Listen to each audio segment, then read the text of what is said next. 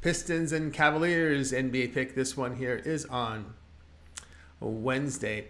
Bagley out for Detroit. Windler out for Cleveland. Detroit fell to 14-41 with their 111-99 home defeat to the Boston Celtics.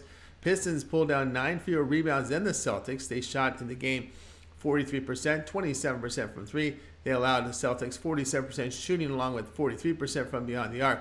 Jaylen Brown missed the game for Boston. Detroit 26 in shooting on the road here, hitting 45%. They are 26th in defensive rating away from home by allowing 118 points per 100 possessions. Cleveland improved to 34-22, a 114-91 road win at Washington. The Cavs shot 56% in the win, 41% from three. They held the Wizards to 43% shooting and 6 of 28 from three. Cavs were on a back-to-back in that one. Cleveland 5th in home shooting here, over 49%, 10th from three at 38%. They do sit 3rd in home defensive rating here, allowing just 108 points per 100 possessions. Cavs have won 4 of 6 at home, averaging 119 points per 100 possessions, while allowing 110 per 100. Pistons, they've dropped 3 of 5 on the road, give up 122 points per 100 possessions, while scoring 115 per 100. Cleveland's healthy. They've been pounding teams to play here. Cleveland minus 12.5.